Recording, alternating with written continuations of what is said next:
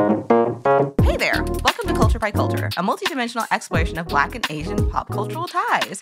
I'm your language learning host, Delia, and today I'm joined by neurolinguist Dr. Sarah Phillips. Hi, Sarah. Hello, how are you? I'm very good. I'm very excited to have you on. Well, thanks for having me. Tell the folks a little bit about yourself. I know you're a neurolinguist. Maybe you can say what is neurolinguistics for the folks at home. Sure. Yeah, so I am a neurolinguist, which is in essence someone who is interested in studying how our brains support language functions. So what parts of the brain are responsible for doing things like comprehending language, producing language, and how the brain as a system really works to support that, especially when you're doing things normally and in healthy scenarios. But I also do research that has clinical implications. So for people who suffer from things like aphasia or some kind of processing deficit, people who also suffer from specific language impairments or maybe even dyslexia, there are a lot of avenues that my research can tie into and people's quality of life day to day. But my primary focus is to understand the typical healthy brain and how the typical healthy brain supports language. That is so fascinating. Just so my listeners know, basically how this came to be was Sarah followed Culture by Culture, and I love languages. I love the idea of the study of language. I'm not a linguist, to be clear, but I just have always found them very fascinating. And so I saw that she was a neurolinguist. I immediately went into her DMs. I feel like I probably jump scared her because it was immediate. Like as soon as the notification came through, I was like, oh my gosh. It was pretty quick, I'm not going to lie. And it's funny too, because I was like, we've all done the thing where it's like late in the evening, we're starting to wind down. And even though all the best advice tells you like, don't be on your phone right before you go to bed, I was definitely on my phone while getting ready to go to bed. And I'm scrolling. And I think you had a post about Black and Asian relationships. Mm-hmm. And I think it was Malcolm X. Yes. And Yuri. And I was just like, oh, this is so cool. Like, I know that this is a thing, but I didn't know the depths of it. Mm-hmm. And it was so well explained. And so I liked it. I was like, this is cool. I like this kind of content. Let me follow this person. And then, pretty quick after that, I got a DM and I was like, whoa, that was fast. I do usually try to be more chill, but I was so excited because also you, how would you say you identify? Oh, I'm Blasian. Mm-hmm. Cool. She's also Blasian. And so I was like, I had to make it happen. I had to. You can't let the moment slip by. Because what if they unfollow? You never know. You got to be quick. So, okay, you explained what neurolinguistics are. So originally, I had this episode idea, and I talked to Sarah about this originally. I was curious if there was any data on like language learning trends in the Black community. Unsurprisingly, not really, which is why I couldn't find any. I've done a lot of research just trying to find it because I had noticed at various HBCUs we're seeing more like Korean language offerings and just kind of a diversification of the language offerings available at some HBCUs. I know not all. I know I have listeners who probably go to various HBCUs and are like, not at mine. But that's a trend that I've noticed. I wondered if there was data to speak to that, and unsurprisingly, no. But what Sarah told me, which was really good perspective, what is the issue, if there is any issue, with framing it as, is Black language learning trending in a certain direction? Yeah, so I think we have to take a step back and really think about why is it that we don't see a lot of Black people, particularly in the United States, learning another language. And I think it comes from at least anecdotally, from a place of generational trauma. We come from, enslaved Africans. We are the descendants of enslaved Africans where we've had our language stripped away, taken from us, and been forced to learn. I really shouldn't say forced, but we didn't really have much of an option in terms of using one of the languages that was prevalent through slavery. Because if you think about it, you have people coming from all different tribal communities, speaking all different languages, all being forced onto a boat, chained together, brought to the United States. You're getting bought to the highest bidder. So you don't know that people are being bought necessarily by tribal community. They're just being bought based off of the needs of, the industry at that time. And so people are not getting selected so that way they can stay a community. And when you have a bunch of people who don't necessarily speak the same language together, but you need to survive for the sake of your own humanity, you're going to then become linguistically very creative. And that's what we've started to unpack in terms of historically what has happened with African-American English or African-American language. Then now you situate us in a time period where our language is cool, but it's not considered proper English. And that's because it's not mainstream or standardized, let's call it WASPy American English, right? So Right. WASP meaning white Anglo-Saxon Protestant-y American English. And so when you have a group of people who've had their mother languages stripped away, now we have developed a linguistic system that works for us, that is identified and deeply connected to our culture and has diversified over time as we've, migrated to different parts of the US and developed our own little pockets and communities. Now you're telling us like our language is cool enough for a rap song, but it's not cool enough for, people to treat it as its own legitimate language. That's already taxing on the individual. It's already taxing on Black bodies. And then the idea of then learning another language when you still have anti-Blackness in all parts of the world. So, for example, this idea about Asian languages and people learning Asian languages, in particular, Black people learning Asian languages, you have to remember that a lot of Asian communities operate in this very homogeneous kind of community or communities. And so they're used to people who look a specific type of way speaking the kind of language that they speak. And now, you have, of course, some people who are very welcoming and embracing, but not all Asian people are going to be welcoming and embracing because they're going to have their own internal biases against Blackness that also is prevalent in Asian cultures. So now you've got a Black body who unfortunately does not have the same linguistic connections to their ancestry. They've developed a linguistic system that's been taught to them as being insufficient or lacking in some way. And then you try to learn another language that's already going to treat you differently because of the way that you look.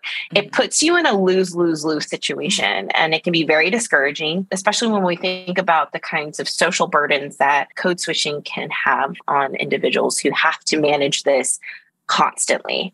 So I think for that reason, we don't see a lot of it. And I think it's mostly because, at least anecdotally, just from what I've observed and even in my own experiences as someone who grew up bilingual, that it's not always advantageous and it can be an uphill battle. That's essentially what you said in the DMs when I asked you about it. And I was that much more interested because it's so true that there are barriers in the way to Black people, especially in America, learning other languages.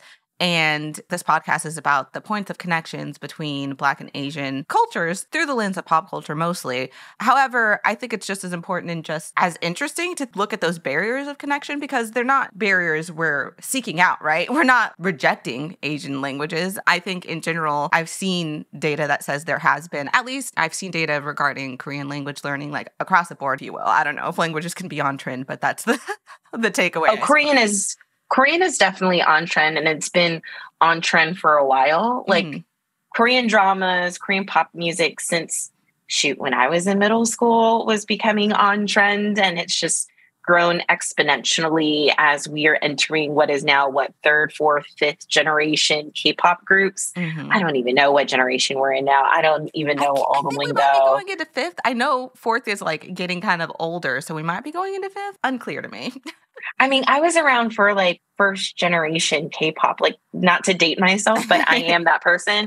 And it's funny too, because like as a Black and Korean American, one of the things that was, I think, unusual in my upbringing is that my mom would not allow me to think of myself as not being Korean. Like I went to Hangulakyo, so I had to go to Korean language school. I learned how to read and write. We would go and visit my mom's side of the family almost every summer, if not every other summer, growing up through my childhood. So going to Korea and speaking Korean became necessary because my mom's side of the family, like my grandmother didn't speak English. My great aunts and their children, like nobody else spoke English except for maybe a few words here or there and like hello and thank you.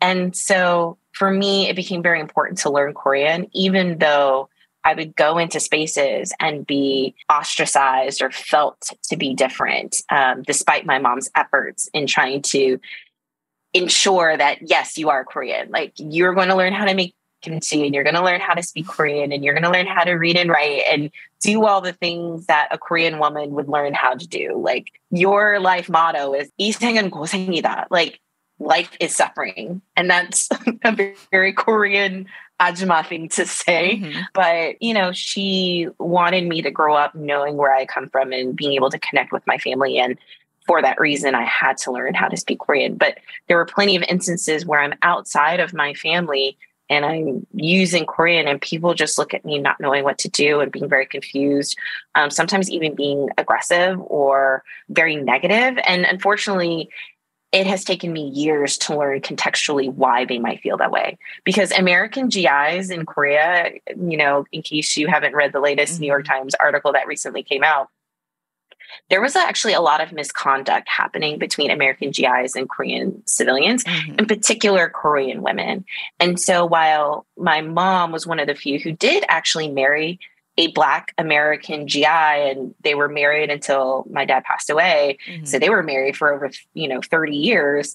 That wasn't common. That wasn't the norm. And unfortunately, there was this very negative reputation of American GIs, not just Black, but also Black GIs in Korea, such that people didn't know what to do with me and had very negative feelings.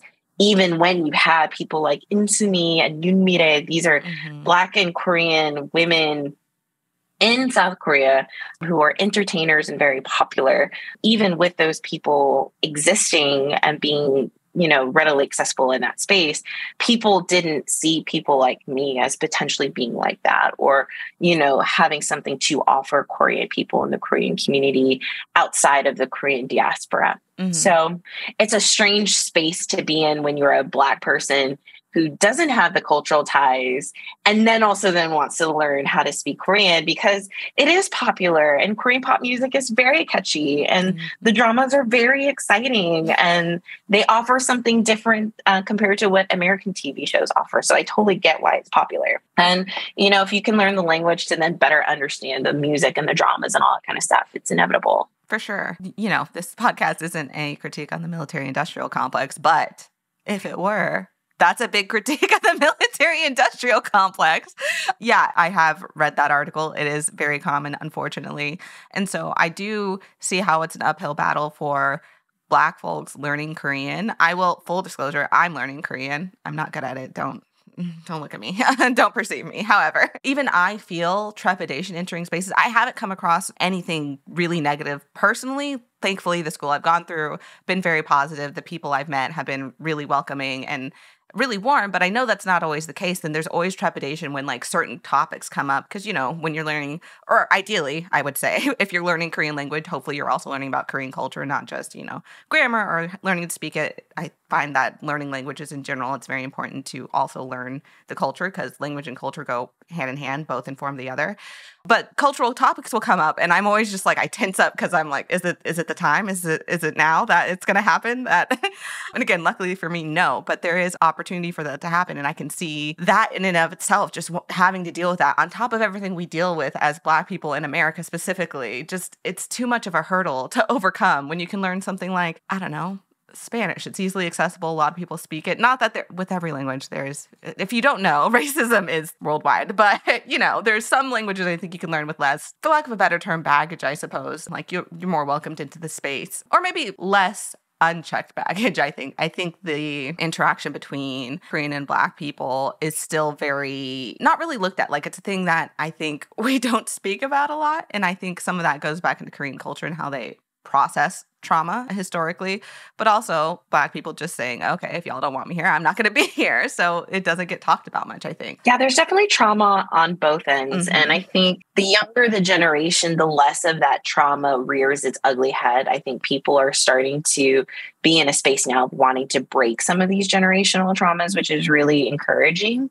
But I'm not going to lie, don't expect, someone who's Ajumma or older, a middle-aged woman and older to be the most welcoming person. I mean, unless you're meeting my mother because she was married to a Black man for over 30 years. She has a very different perspective on Black people than say, if you were to go to LA and interact with, let's say, some Korean people in certain parts of LA where, they went through the riots. If they went through any of those riots during the 90s, like they might still be suffering from that direct trauma because tension between Black and Korean Americans during that time period was very high. Mm-hmm. And so I like what you said, though, about language and culture. Like if you're going to learn a language, learn the culture, which means learning a little bit, not just about eating customs or, what to do when you're moving in and out spaces, but also learn a little bit about the history of the people, because that's when you'll start to maybe understand why there may be tension.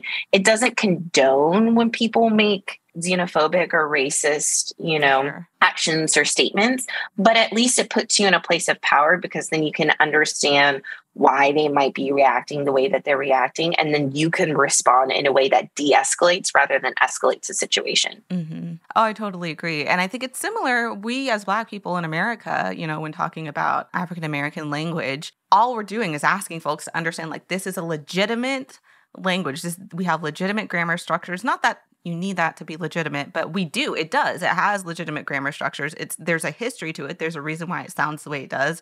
There's a reason it spread the way it did. All components of a language like any other. And if you learn that, I find that your understanding of Black American history and culture is so much richer. And I feel like if people understood it, they could engage with us in a more deep way. And so I think if we're asking folks to do that, it helps if you're going into these language spaces, not just Korean, but any language, whatever language you're learning at home. I think this is key to do, because even if there isn't as overt trauma between the two races as there is with Korean and Black folk, there is always something, because white supremacy has been exported internationally. Yeah, it's everywhere. Unfortunately. I wanted to go back a little bit. You're talking about growing up as a bilingual Black person. I find it's super interesting because I've had Blasian friends in the past, and I don't know that they have that shared experience. Again, I won't speak for them, but I've not heard them have their Asian parent be so adamant, like, no, you are this. You're going to learn the language. You are just like any other. And I'm just curious about what that experience was like, if you could expound a bit on it, and if you know why your mom was so rooted in that. That's a really good question. I have no idea why my mom was so focused on me knowing that I'm Korean, because, every parent does that little thing where when two parents fight, they're like, that's your daughter. No, that's your daughter. You know what I mean? Yeah. So there were times where my parents would fight because I would have done something, whatever the case may be. And at one point, my mom's like, no, that's your daughter. And my dad would go, no, that's your daughter, So all those, instances aside, I think the biggest thing is that, my mom married my father 30 something years ago. And when she moved to the United States to be with my dad, she had no one else but my dad and my dad's side of the family. Mm-hmm. And as much as my dad and dad's side of the family really tried to understand where she was coming from and even learn to eat some of the things that she liked to eat and learn some of the things, they never really learned Korean. Like my dad maybe knew all of 3 phrases, and that was hello, thank you, and basically, where's the bathroom? Oh, and he can order beer. So it's like, soju juice, like, please, like, soju, please, beer, please, key phrases, of very, course. Essentially the key phrases, how you can operate to eat and drink and have a good time among Korean people, basically. Mm-hmm. But other than that, the rest of my dad's side family didn't really learn Korean either, even though they were in direct contact with her. It was my mom who really took up that burden to learn English. Mm-hmm. And I think whether that was stressful for her, or it could be also this kind of identity crisis that one goes through when you feel like you don't have someone to talk with in your own language and use your own words and the way that you feel most comfortable expressing yourself. I think there could be this complex mix of some of those things that fed into why my mom was very adamant with me learning Korean. The other part of it is, of course, knowing her family does not speak English. And she wanted to be able to go and spend time with her family as the balancing act for giving up her Korean citizenship and becoming an American citizen to be with my father. It's like, well, if I'm going to come to the US, we need to be able to go see my family regularly. Mm-hmm. That was not a hard sell on my dad. My dad loved Korea. And so, again, can totally understand why Black people today, just people in general today, love Korean everything and want to go visit. I totally get it. But I think for her, it was the combination of just her own complex issues with sacrificing so much to be with my dad, but then also wanting to feel connected to her family in some way, such that because I am her family, like this is also something that I'm taxed with. Now, that didn't necessarily translate to my younger sister. She's 10 years younger than me. My little sister does understand some Korean. She doesn't speak very much of it. And before you ask me, we actually don't understand why that this happens, why people become receptive bilinguals, but not necessarily productive bilinguals in the sense of being able to produce as much as they can understand it. But I will say that I think I was held to a different set of standards when it came to understanding and speaking Korean compared to my sister. And that comes from, I think, a Korean cultural standpoint of what it means to be the first daughter. When you are the oldest daughter, there is a cultural thing that happens with being the first daughter. And a lot of responsibility that comes with the family gets placed on the oldest daughter. And that's something that my mom did because that's what happened with her and with my, it just gets passed down generation by generation. So yeah, I think that was a big part of it. Also, I think I was very much open to it because it's different. I grew up for the most part, in North Carolina. We did move around a little bit, and I spent a lot of my time around my Black side of my family, so my dad's side of the family. And so when you grow up in that kind of environment and you're always around your Black side of the family, my mom wanted to also, be like, basically buck back. My mom wanted to buck back and be like, oh, you think you that, you think you this, but Korean people, we do this, and Korean people, we do, like, Korean pride is such a such a underestimated thing. Like, Korean people are so incredibly prideful. I think Asian people in general are very prideful, and we show it in different ways, especially in how we compete against each other. But my mom, I think, also had a bit of that pride too, and was like, oh, you think you're this and you're that. Well, this is what Korean people can do, and this is what Korean people have to offer. And my daughter's Korean, she could do this.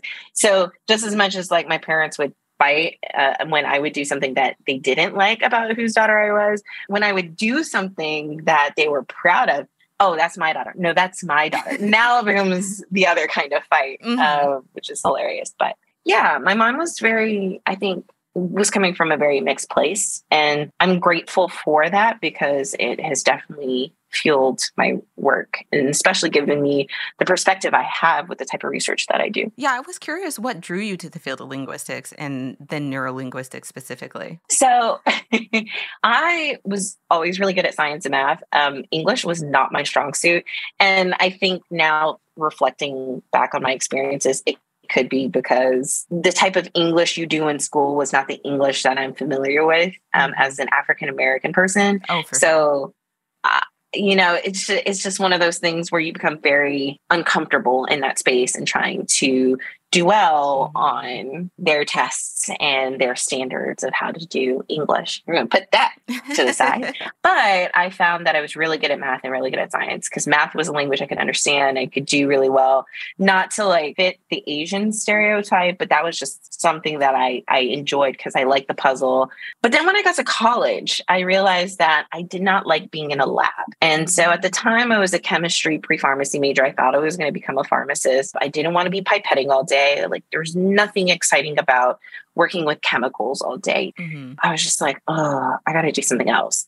Now, I had taken Model UN when I was in high school. So I was like, well, I'll just do international affairs, take a couple foreign language classes. So I was studying a little bit of Japanese, a little bit of Mandarin, but for my own Korean selfish reasons. I was doing all of this. And my undergraduate advisor, when I told her I wanted to switch from chemistry to international affairs, which meant switching also colleges within the university, she was like, well, I don't think it's a good idea for you to give up on science altogether. Why don't you think about linguistics? And I never heard about linguistics. That was just a foreign word to me. And she was like, yeah, you like science, you like language. I see you're doing well in these foreign language classes.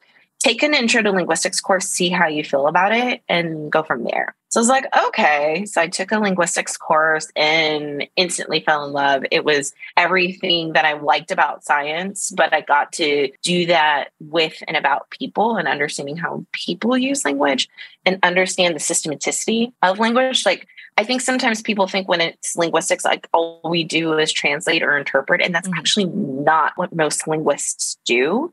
We usually focus on a very specific level of language and understanding how that system works. What are the things that make languages different, but also what are the things that make languages maybe potentially universal in some aspect.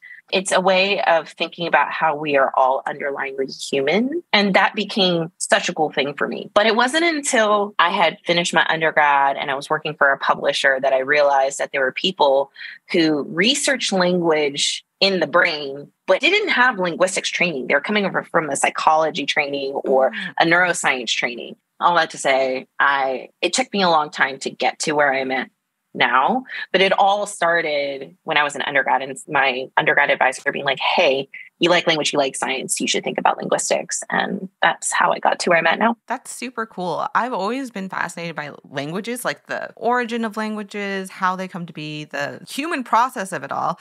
To the point, I took Latin in high school where, most people do not do that. They take Spanish or something quote unquote useful, but I just love breaking down words and breaking them apart. And so I always assumed most linguists are coming at it from that space, but I never even thought of coming at it from the scientific side. So I find that really fascinating. What has been your experience working in maybe linguistics more broadly, but specifically neurolinguistics as a biracial and bilingual person? Because I imagine that experience is different than a lot of your colleagues. Yeah, so it's funny. I think being a Black biracial bilingual person in general, when you're talking about academia, is a wild space to be in because, for one, I really grew up bicultural as well as bilingual. And so I see how competing systems interact all the time. I grew up with that my entire life. So it's a very different thing to have that as a lived experience and think about what that means when you're doing research on bilingual processing. Because then the idea about thinking about how one brain can handle two competing language systems in a single brain, if you didn't grow up with that experience, you're going to have a very different perspective on how you think that might work. And what's nice is that I've been able to find other people who don't have the same experience as me, but have enough of a similar experience where we can read each other, see how each other is thinking about a particular type of research. Now, in terms of my work specifically, so I think I mentioned before what I'm interested in is language in the brain. I'm specifically interested in the parts of the brain that support our ability to combine words in meaningful ways. So what are all the things that have to happen for you to take something like red and boat and put them together? That was, in essence, a lot of what my PhD advisor was working on and is still working on. Just the combinatorics is what we like to call it, that allow us to do this kind of combination. Because it's not just a matter of hearing a word and then waiting for the next word, but you have to know how those two words combine versus two words that, even if they come sequentially, that don't combine, and understanding how they combine. Because, for example, red and boat gives you the interpretation that the boat is painted red. Right. But if I told you a meat boat, you're not going to think a boat that's made out of meat. You're going to think it's a boat that carries meat, right? So it's a different function, but they appear in the same order. They come sequentially one after another. The only thing that's different is red versus meat. So how do we get to this different interpretation? But then what happens when you're a bilingual? Because we do this thing sometimes when we meet another bilingual and we're like,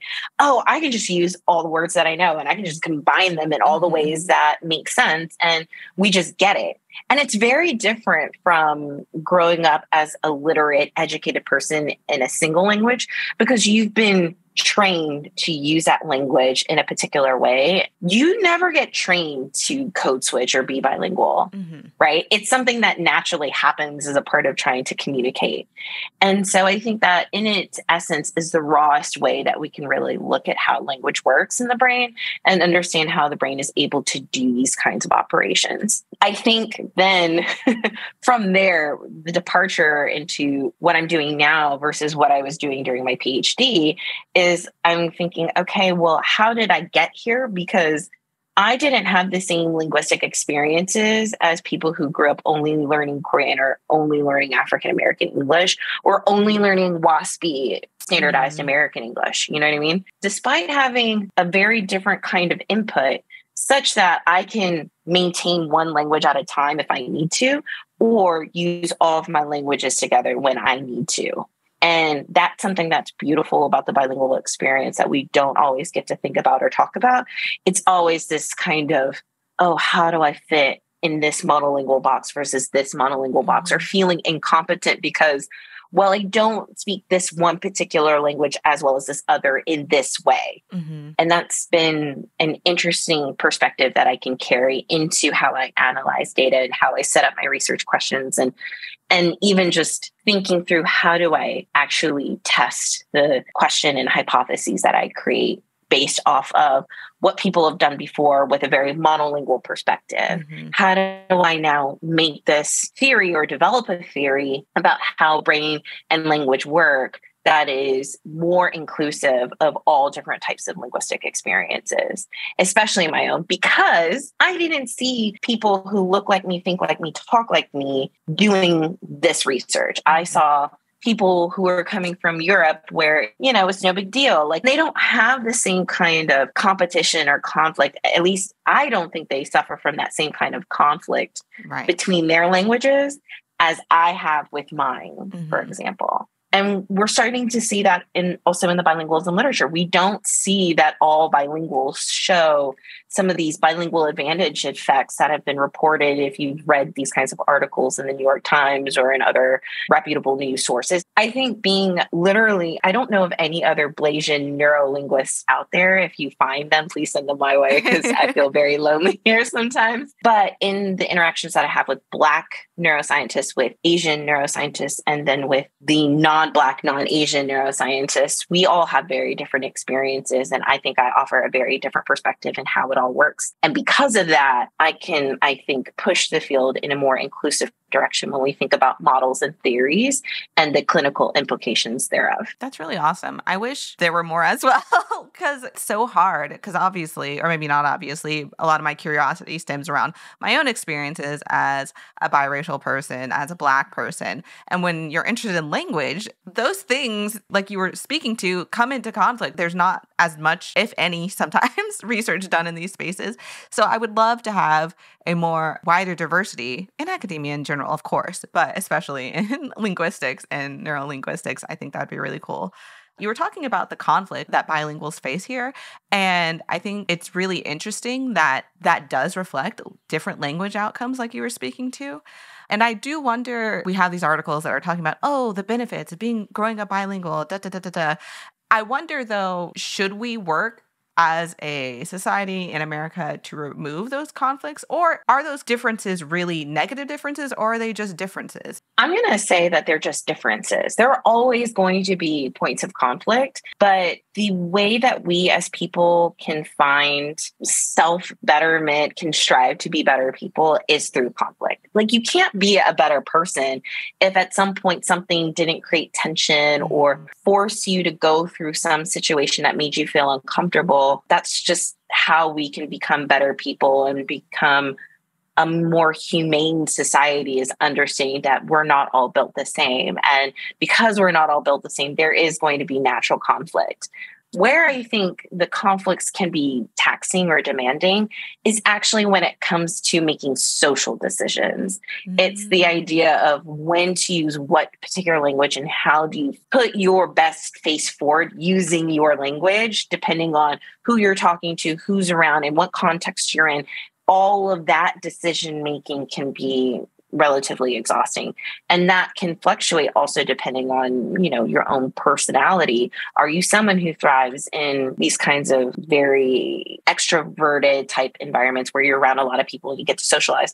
Me, I'm naturally very introverted. So for me, it's just like all of it is very exhausting. So once it goes past more than talking to one person at a time, I'm just like slightly overwhelmed. And then it exponentially increases the more people are there, especially when it's more people that I don't know. And I have to try and navigate when to use what and how to say what. And, if I can be so honest, there have been times where I was, I had a little bit to drink and I just went with Korean because I was feeling and thinking in Korean at that moment. I just gave up on trying to manage when to use what language. Mm-hmm. And I think a lot of times Black people, we talk about code switching being exhausting because we feel like we have to put on a facade or make white people in particular feel comfortable around us. And the exhaustion is not the code switching act itself. It's not the suppressing of the language that you don't want to use.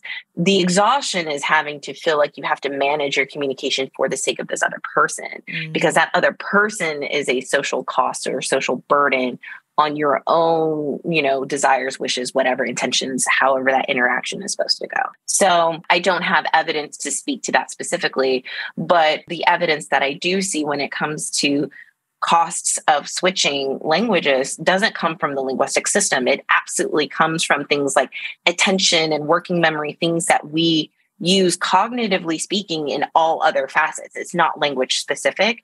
And they do show up in when we do make these kinds of social cognitive decisions. So, I'm more willing to believe that the burden is on the social aspects of languaging versus the actual linguistic aspects of languaging.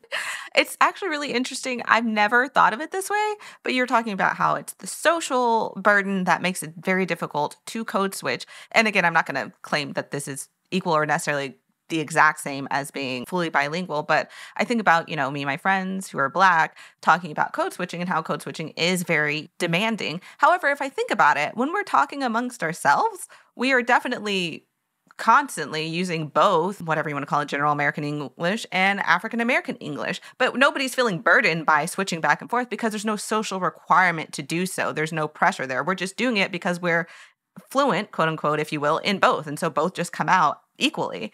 I imagine that's similar to the experience you were talking about earlier, being bilingual and meeting another bilingual person and just saying, oh, great, I can just let whatever fly. Exactly. And honestly, what evidence we do have of cost of switching and how that might be social only comes from the fact that these effects occur when you are forced to switch because of a particular cue, or you're forced to suppress one language in a particular scenario. That's where we see robust effects.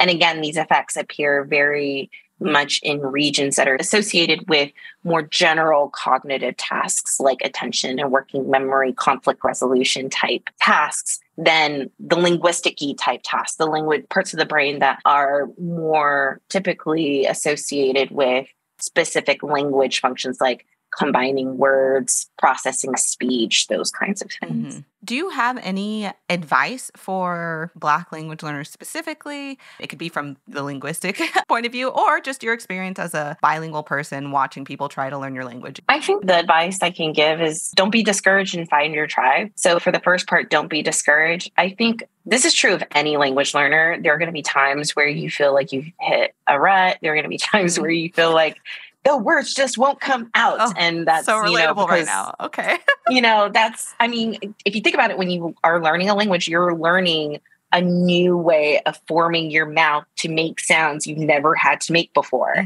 And if you don't intuitively still have this sense of being able to pick up what those sounds are, and you're trying to match something that you don't hear as well because you weren't attuned to hearing for this distinction. And this is something that does happen with language learning. We, over time, once we learn our language, it becomes harder to then listen for things that we weren't attuned to listen for as an adult. That's what makes language learning in a second language a bit harder. It's not impossible, but it does make it a little harder. And so you're breaking old habits, old brain habits to form new ones to be more accepting of not only the language that you already know, but of this new language that you're trying to learn. And so with that, it can sometimes be very discouraging, but don't be discouraged. It's just something that over time, the more you do it, the more comfortable you get. And the ultimate goal is just to be able to be conversant, right? You just want to be able to interact with this language and be able to better understand it than you did before. So with that, the second part, find your tribe, is really important because you want to be in an environment and find a community of people where you feel safe to make mistakes, where you feel like you're going to get the kind of support you need to not only learn the language, but also learn the culture, learn the history, learn things about not only the language, but the people who speak that language. Because when you learn a language, you shouldn't learn a language like you learn math to do some self-sufficient skill. You're learning language to be social and to be a part of the human experience and look at it from a different lens or experience it through a different perspective. And so with that comes actually finding people you want to hang out with. Like, why learn a language when you don't want to hang out with the people who also speak that language? Like, no person who's learning Korean right now doesn't want to secretly meet whatever, bias they have and be able to tell them in their language, oh my God, I love you. Will you marry me tomorrow? Like, who doesn't? It's a call out. It's so true, though. So go into that with that in mind and find your tribe. Find some friends who have biases of the same group, but not the same one, because you don't want to compete for the same person. And, have an opportunity where you can interact with each other, use language together. And in a way, it continues to build what language is intended to do, which is to allow us to be social. So yeah, don't be discouraged and find your tribe. I will second that from my just personal anecdotal experience, which is not the same as a well-studied doctor of neurolinguistics. However, that was the mistake I made learning Korean, was that because my interests are naturally, I'm so fascinated by language, I dove into the grammar, but learned it very similar to you're learning math. You're like going into the books and you're researching and you're trying to understand how this language works, which is fun. If that's what you want to do, it is fun. I found it very fun anyway.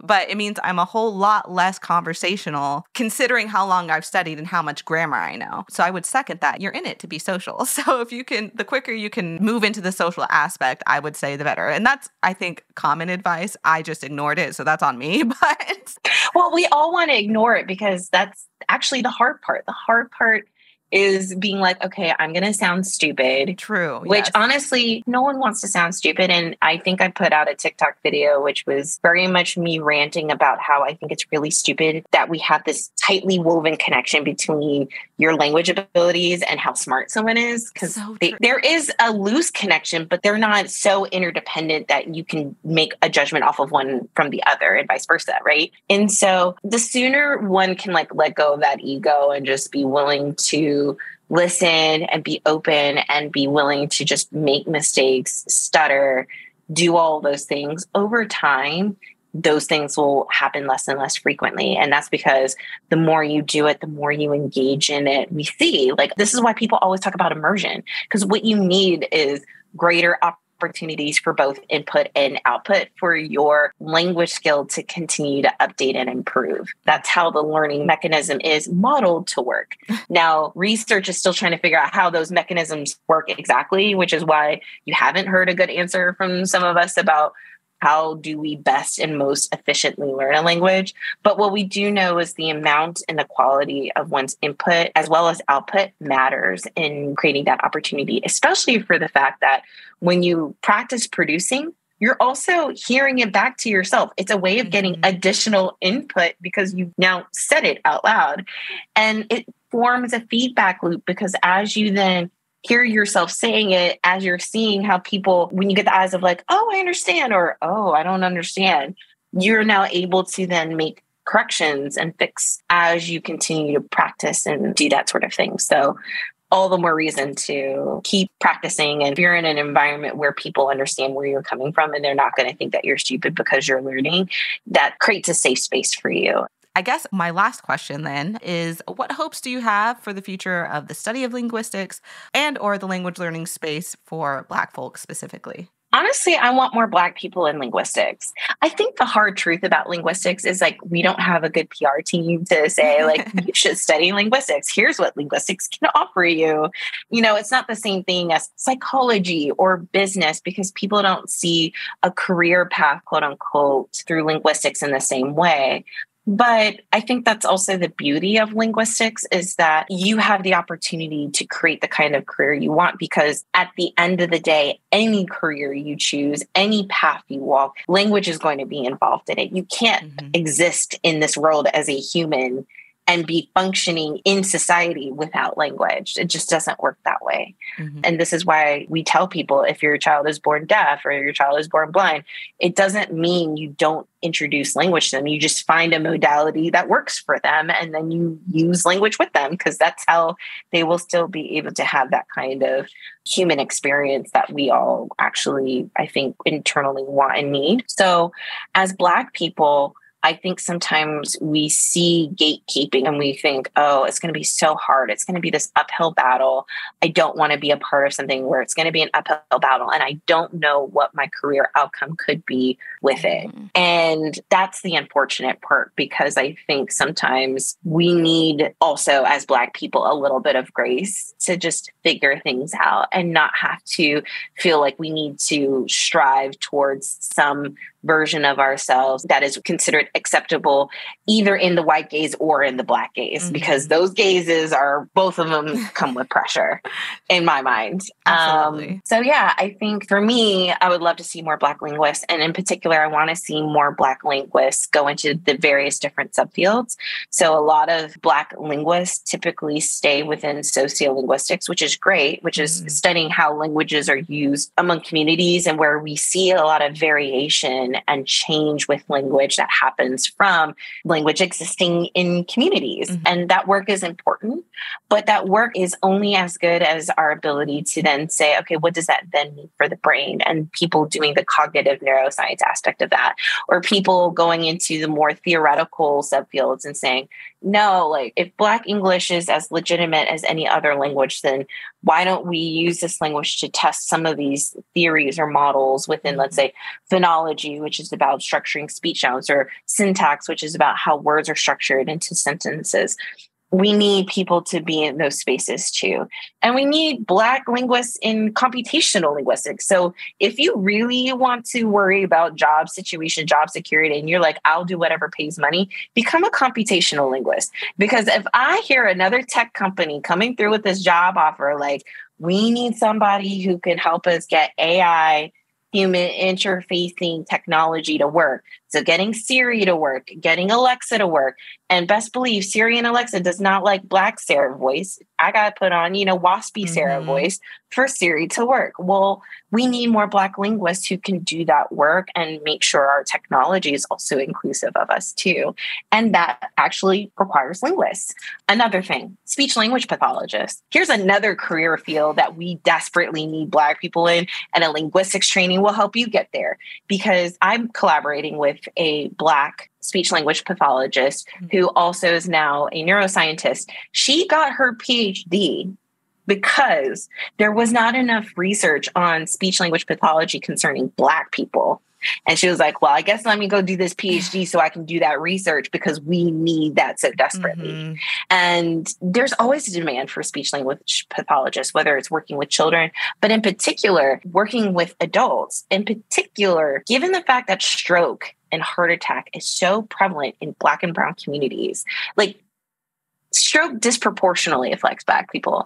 And so from that, there's now a greater proportion or probability of Black people who suffer from stroke developing chronic aphasia. And yet we don't have enough SLPs, let alone Black SLPs, to support these people and helping them regain some quality of life should they survive a stroke, which is basically where part of your brain could not get oxygen that it needed to function. And that's very scary. So I think if we can get more Black people in linguistics and go into these different fields and introduce other people, despite what gatekeeping they see, to what that means, and be willing to do that work, because it is exhausting. It is very much an uphill battle still. It is worth it because it can have very direct consequences for us as people in general, not just Black people, but for people in general. And we need that. We so desperately need that. Your words make me feel hopeful that this future can exist, because it sounds so needed. And you can, even if you don't know anything about linguistics, like I'm sure a lot of listeners at home, you see these effects in day-to-day life, right? Linguistics sounds like this far off, like, oh, that seems like real dense academic. whatever people may think, but this affects your day-to-day life, talking about the speech pathologist.